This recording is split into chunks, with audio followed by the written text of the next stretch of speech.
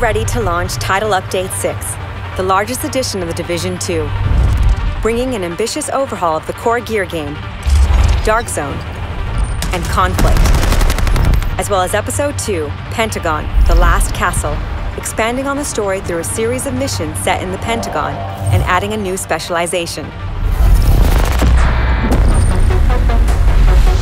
Episode 2 introduces an intro mission and 2 main missions, Pentagon and DARPA Research Labs. Reconnecting with one of the main narrative threads in the Division 2, the hunt for a cure to the virus that crippled the world. All of this will take place in the Pentagon, which has been on lockdown since the outbreak and is currently under assault. 2 new classified assignments are also introduced, allowing you to explore a helicopter crash site in an embassy and an abandoned marina, both presenting you with challenges and opportunities to uncover the stories of the fall of DC.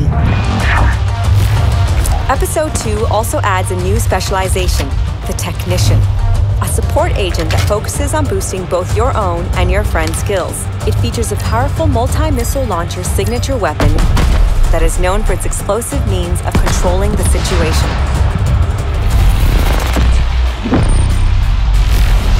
This update features a huge overhaul of the gear game, making it more manageable and empowering you in your decisions. This includes targeted loot, a new feature that will become available at World Tier 5, giving you the ability to focus on finding a specific type of gear, as improved drop chances are offered across select activities and areas of the world.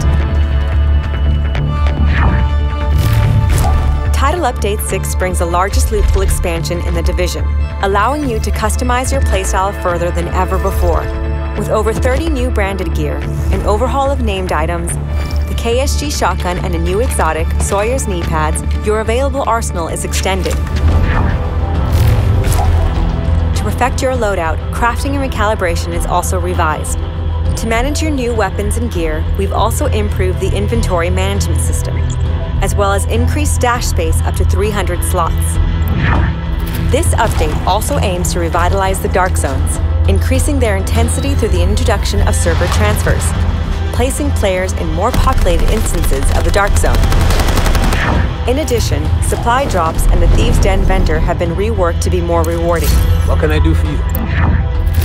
In the occupied Dark Zones, the Black Tusk are now better prepared and may ambush you during extractions, presenting you with a new decision: to fall back and play safe, or fight for the chance of even more contaminated gear.